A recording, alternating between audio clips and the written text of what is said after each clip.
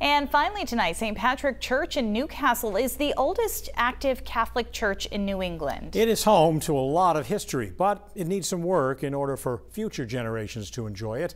News Center Maine photojournalist Derek Thayer gives us a tour.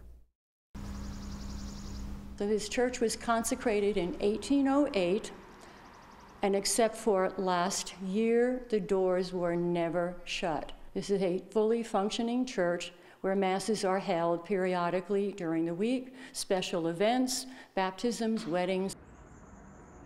In 1818, Paul Revere's bell was added. We have one of the original Paul Revere bells. When Paul Revere got older, he formed a company, and that's the bell that we have now made from his company.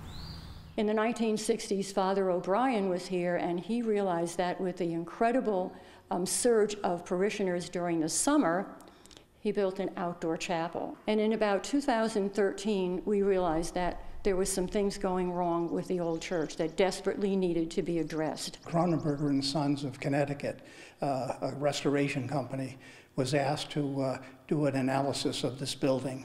And he came back with what was wrong with it, and the estimated cost around $300,000. The roof was like number one issue, and the other thing was the repointing of bricks. And this was mostly collected by people from this parish, this church rather. We're in a cluster of parishes, 7 churches. We need the money by the middle of July to keep the price. And I'm pretty sure on the church we're going to get it. The windows, I'm not quite sure. We're talking about restoring this incredible church that's been here for more than 200 years, that is so full of spirituality and so full of people wanting it to be restored and protected.